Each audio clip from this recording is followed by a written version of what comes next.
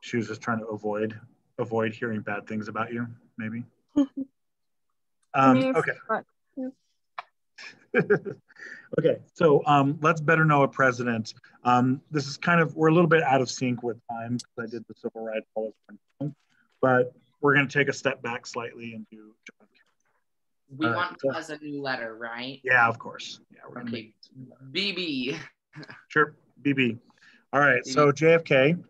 JFK was president from 61 to 63, which, if you are counting, is not very long, right? He's one of our shortest term presidents ever, because obviously he gets assassinated. Prior to being a president, he was a senator from Massachusetts. Prior to being that, he was a war hero in World War II. He was born wealthy. His family actually made money illegally selling alcohol in the 20s. Yeah, they were bootleggers in the 20s. Um, and he is generally regarded pretty well. In fact, old people will oftentimes cite him as like one of the greatest presidents of all time.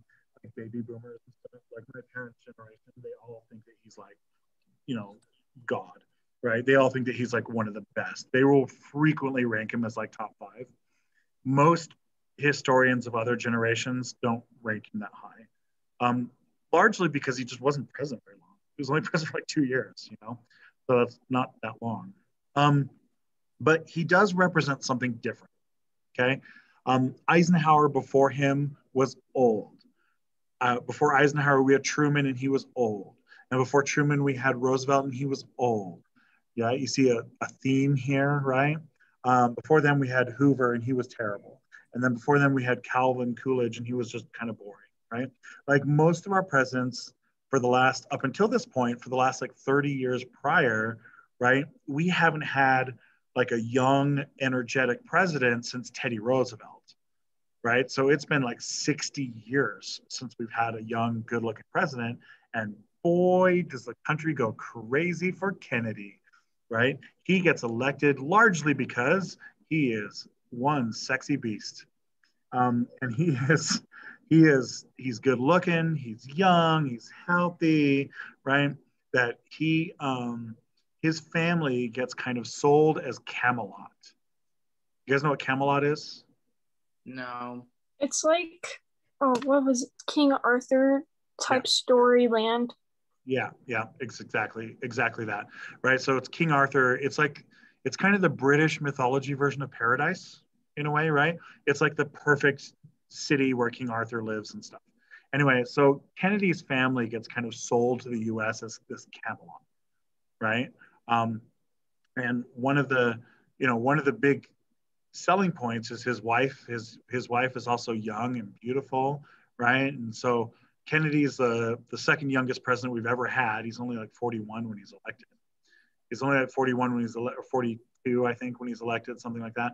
He's very, very young. And Jackie, his wife, is very, very young and pretty. And the Kennedys are so young that they, in fact, have little kids in the White House. And this is the first time ever that the White House is home to children. And the country goes crazy for it. Crazy, right? They go crazy for the Kennedy kids, and the kids are all playing, and it's this big deal. And television is out now, so we can show the kids on TV having birthday parties in the White House, and Easter egg hunts, and Christmas parties, and all sorts of stuff, right? And America just falls in love. Ah, so nice, right? They ask, I'm kind of making the joke a little bit, right? But they ask like people who they vote for, right? And women overwhelmingly cite the fact that he's young and good looking as the number one reason they vote for him, right? And before you start getting like really hoity-toity about women being shallow, it's like the number 3 reason men are voting for him too. So like the men aren't as sexually attracted to him as the women are, but it doesn't matter. Everyone just loves youth and vigor and stuff like that. Okay. There's the story about his election. He's running against Richard Nixon in the election, and his is the first election to be televised. Okay. And they have the first televised presidential debate. This is in 1960. And they go to Hollywood, of course, to film the debates, because it's like the only place in the country that, films television at this time period. And the Hollywood executives basically go to Nixon, who Nixon was Eisenhower's vice president, and Nixon had been like governor of California. Nixon had like a really long resume. He'd been doing this for quite a while, and the Hollywood people go and they tell Nixon and they tell Kennedy, and they say, "You guys, politics, but we know TV. You're going to be sitting there. We want to put makeup on you, right? We want to put makeup on you and do hairstyling on you because the TV is, you'll look better on TV." And Kennedy says, okay. Kennedy's like, I don't know anything about TV, and you guys seem to know what you're doing, so do it, right? And so they put a bunch of makeup on him, including like blush and stuff, right? Because it's a black and white TV. And so, and they tell him, and they said the lights are super, super hot, right? And that the makeup will help clog his pores so he doesn't sweat and stuff. And they said, you'll look better. And so Kennedy's like, all right, I trust you. Nixon, on the other hand, says, I'm not some kind of communist homosexual. I'm not going to do that. And so Nixon doesn't wear any makeup.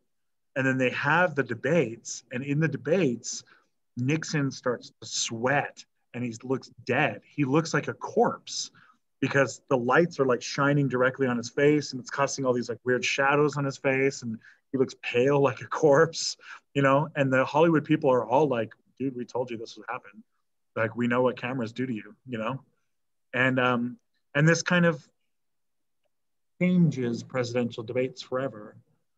After Kennedy, we will never elect an ugly president again up until 2016, right? But we go for decades without electing an ugly president. We regularly will elect good-looking presidents, and it becomes kind of a prerequisite that not only do you have to be like competent in running the country, but you also have to have like television charisma, right? Like you got to be able to sell yourself on TV. And that's why, like, even though I would say Trump is not a beautiful man, right? Trump does have television charisma, right? Like he knows how to work a crowd. He knows how to work a television. You know what I mean? In a way that's offensive to a lot of people, but, rallies a lot of people to it, So you have to have that television charisma, and JFK is kind of the birthplace of that. Eisenhower is the last bald president we ever have. We won't ever elect a bald person again. I think the problem is probably that bald people are just too sexy to be elected, right? They're just too intimidating. They're too sexy. Like the country just can't handle it very well, and so that's why we don't elect bald people anymore, right? Isn't Biden bald? Yeah, Biden is pretty bald. But you're ruining the joke, Sam. You're ruining the joke. Ugh. Sorry. What am I even doing here? Yeah, no, Biden is pretty bald. You're right. Because Biden is like 980 years old, I think. I don't remember exactly. Something like that. Yeah, he's something like that. Yeah. But you're right. Biden is pretty bald. Thanks, Sam. All right. Okay, so Kennedy gets elected and the country is swooning. We got our birth control now. All right, so Kennedy is going to immediately have right out the gate, like within the first couple of months, he's going to have his first big failure. Wah, wah. The Do you want to send a new letter? Yeah, let's make a new letter. That's cool. Making the new letter, it's going to be CC for Cuba. CC for Cuba. There you go. All right, so Cuba is the island south of Florida, right? You may remember Cuba from such invasions as the Spanish-American War when we liberated them, kind of.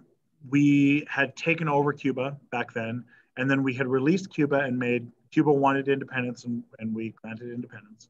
So Cuba has been independent at this point for a while. But in the 1950s, this man right here, Fidel Castro overthrows the government of Cuba. And he is a communist. This is in the CC section. So he's a communist. All right. So Fidel Castro is a communist, and he is supported by the Soviet Union. Okay. In case you guys forgot, the Cold War is still going on, right? We spent a while talking about civil rights and a bunch of other stuff. We've kind of neglected the Cold War. Well, it's in full effect, baby. All right. So Americans are freaking out because communist country is right next door. It's only like 40 miles away from Florida. And Florida is where we store all of our old people. So we don't want bad things happening to Florida. And so, um, Americans are really freaked out about this. Eisenhower had a planned invasion of Cuba to try to overthrow the government, but Eisenhower doesn't carry it out. And Eisenhower rejected the plan, actually, because he didn't think it was a very good plan. And Eisenhower was not very eager to get involved in wars that he didn't think he could win right away. He thought that that was like a bad policy. You know, Eisenhower basically believed that if we got into a war, it should be a war that we can win. That you shouldn't get into a war you'll lose. And so Eisenhower rejected the Bay of Pigs invasion. And so the Army and the Department of Defense brings this to Kennedy, and Kennedy goes with it. And the Army is kind of not totally honest with him, right? And they say, hey, we had this invasion, we're ready to go. Yeah, we want to go get Castro. And Kennedy says, okay, is this Eisenhower's plan? And they said, yep, this is the plan that we presented to Eisenhower. And then they left it at that. And so Kennedy goes along with this plan, right? The problem is what? Eisenhower rejected this plan because he said this plan was going to fail. Well, it failed. It fails. Yeah. They didn't exactly lie. This is the plan they presented to Eisenhower. They just left the part where he rejected it off. You know. So it fails. The United States invades. Basically, what ends up happening, we don't need to get into this really, but the United States, we plan to invade really quickly, but we can't because we invaded like the wrong beach and it's too far away from a landing strip for planes. And the local rebels that were supposed to back us up actually turned out not to back us up at all. And they were like in another town over. And so like our guys had to like cross on foot like 30 miles to get to the airstrip, right? And they got caught. It was a huge mess. It was basically this huge blunder that Kennedy gets into like just a couple of months into his presidency. Okay, so this is an embarrassment. Also, right a couple of months into his presidency, Berlin gets cut in half with the Berlin Wall. The Soviets erect the wall. Let's keep with Cuba though. I'm going to jump ahead to Cuba. So Kennedy's blunder in the Cuban Missile or in the Bay of Pigs changes things for the Soviet Union. Okay, Stalin is dead now, and the Soviets are ruled by a guy named Khrushchev. Nikita Khrushchev. Khrushchev is Kruschev. Khrushchev. Okay, and Khrushchev is, you need me to spell it again? Kruschev. Khrushchev. He's the leader of the Soviet Union, and he's old. He's been a politician forever. He's like in his 60s, late 60s. And he looks at Kennedy as this young kind of punk kid, right? And he says, look at the Americans. They're such a stupid country. They elected a child who doesn't even know how to invade Cuba. What an idiot, right?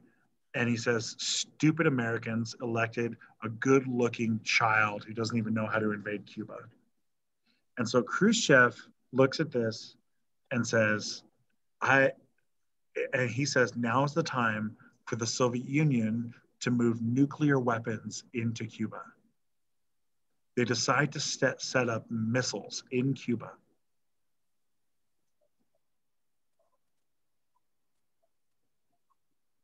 Now you have to kind of remember the context here, right? Kennedy bombed the Bay of Pigs.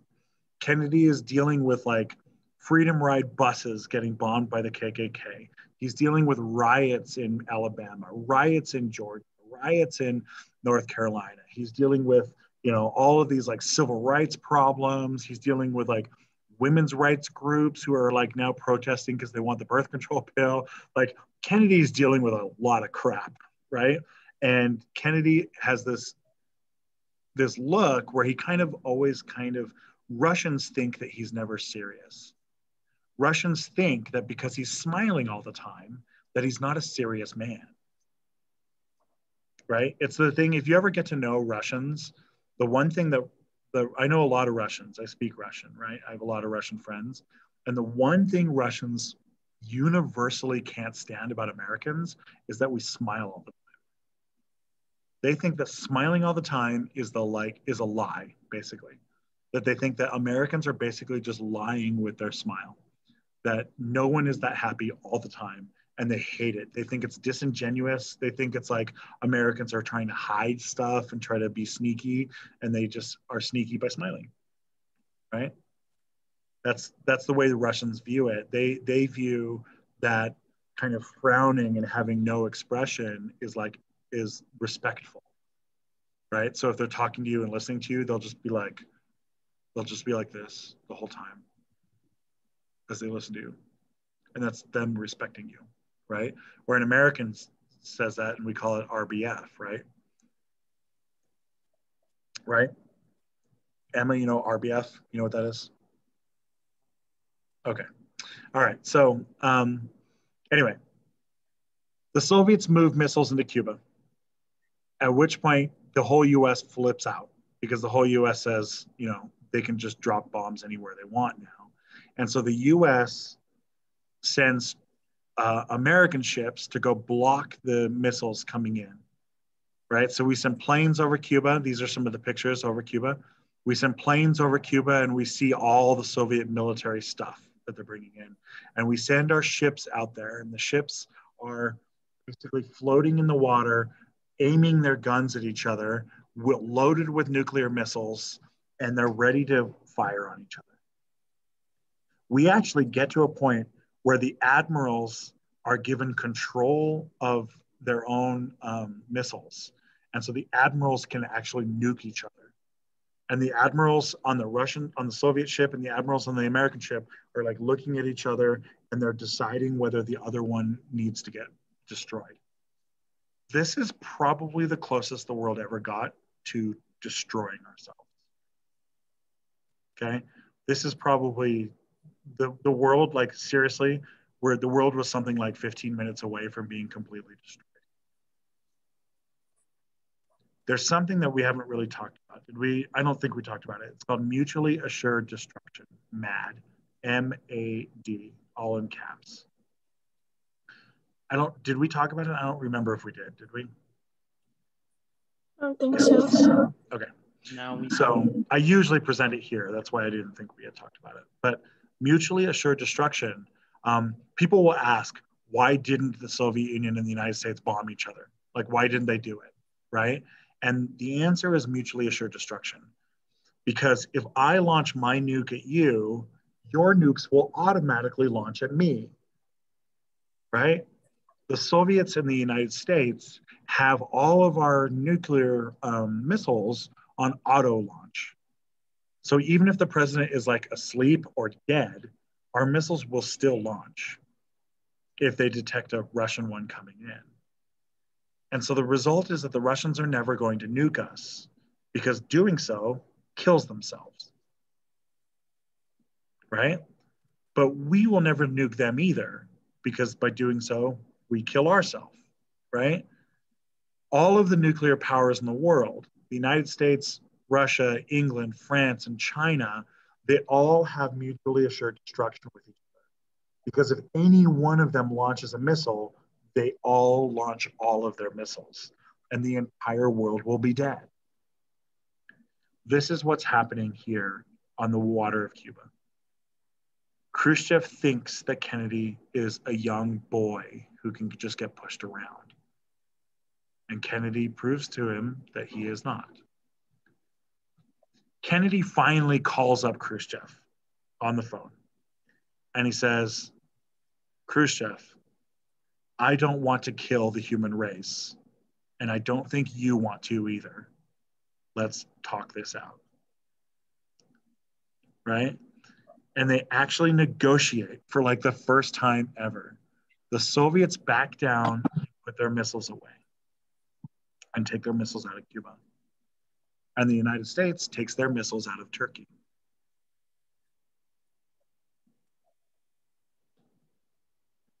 This is one of the things that people hold Kennedy up for, and they say, oh my God, Kennedy saved the world. He saved the world. Any other president would have blown us all up, and Kennedy didn't. He saved the world, right? Because he was, young and negotiated, and he was the kind of guy who could do that.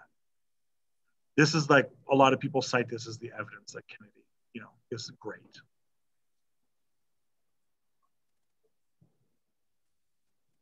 What do you think? Do you think other presidents would have done the same thing as him? What about Eisenhower? What do you think Eisenhower would have done? I don't think he would have exploded the human race either, because like what you said earlier is like he wouldn't do a war or attack where he knew he would lose type thing. Yeah. Mutually assured destruction is guaranteed loss, right? Maybe Moscow is blown up, but so is Washington, D.C., right? Like, nobody wins in mutually assured destruction. I don't think Eisenhower would have fought either. I think Eisenhower would have negotiated as well, right? I think he would have. In fact, I think pretty much any American president would have negotiated, right? Just mutually assured destruction works because countries aren't crazy. You'll hear this a lot of times where people will say, oh my God, North Korea is crazy, right? You guys have heard that before, I'm sure, right? I'm sure you've heard that a million times. North Korea is crazy, right? Or Iran is crazy. We can't trust them. They're crazy, right? The truth is that North Korea is not crazy. North Korea is 29 million people, right? Countries aren't crazy. Individuals can be crazy, right? Like maybe the leader is a crazy person. A person can be crazy, but a country isn't going to be, right? The Soviet Union is like 200 million people. It's not crazy. And countries want to survive. Sometimes the negotiations gets ratcheted up to the point where we're almost killing the human race, but killing the human race doesn't help anybody. We're all just dead then, right? Like, congratulations, you're right, I guess. Like, you proved that you were tough, but we're all dead, so who cares, right? It's like proving to me that you're not scared by driving your motorcycle off a cliff. Okay, cool. I guess you're not scared. Good for you, right? But we can write that onto your tombstone if you want. You know what I mean? Like, it's the same kind of thing. Mutually assured destruction works because countries aren't crazy. And even if you have a crazy person at the very top, you have tons and tons of people below that person who aren't crazy and they don't want to die. So, yeah, that's why I tend to think that Kennedy is not uniquely special in this regard. But, what are you going to do? All right. So Kennedy then supports Martin Luther King and the civil rights movement. And then, of course, he gets murdered. And LBJ becomes president. Okay. So let's better know Johnson. And then that's probably where we're going to end, because then the next class we'll do Vietnam. We'll do the Vietnam War. And then I said we were going to do Roe versus Wade today, but we need to do the Vietnam War first and then Roe versus Wade. So we are going to do abortion. We'll do it later. All right, so let's do this. LBJ, and then we're done. Hey, LBJ. Say what? DD. DD. I don't have a joke for that. It's just DD. All right, big number DD. Yeah, but Kennedy was a Democrat too, so I don't know, whatever. LBJ stands for Lyndon Baines Johnson. Ooh, this is not right. My Johnson slide is wrong. Oh no. I can fix it for you right now. All right, so Johnson, before he was a president, he was a senator and a congressman from Texas. Minnesota. What? I thought it was like not supposed to be Missouri, but or Montana. No, from Texas. Texas, that's different. From Texas.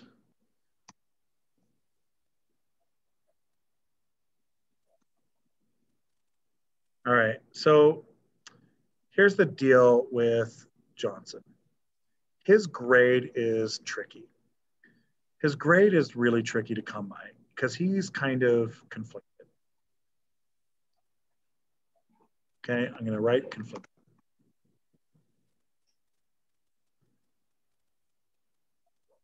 So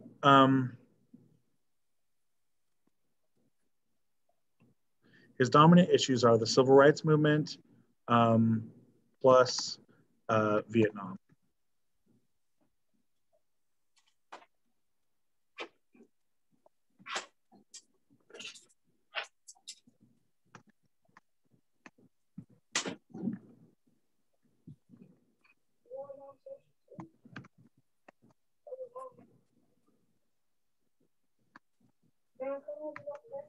Okay, so Johnson, here's the problem with Johnson. Here's the deal.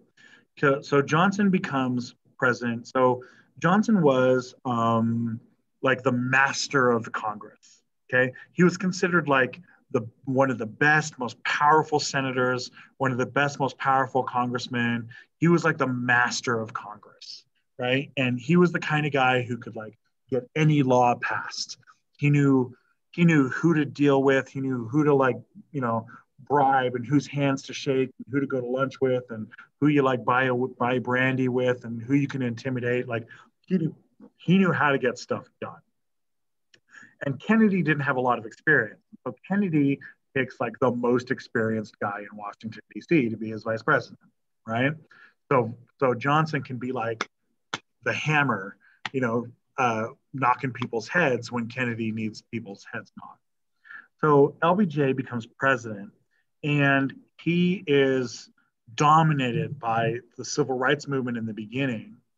LBJ is from Texas. He did not support the civil rights movement in the very beginning, but he learned and changed to support it eventually. And Kennedy changed him.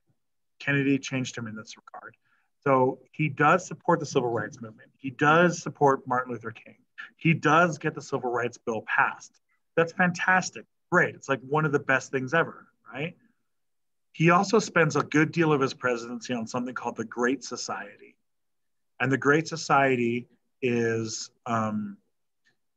Johnson's attempt to destroy poverty.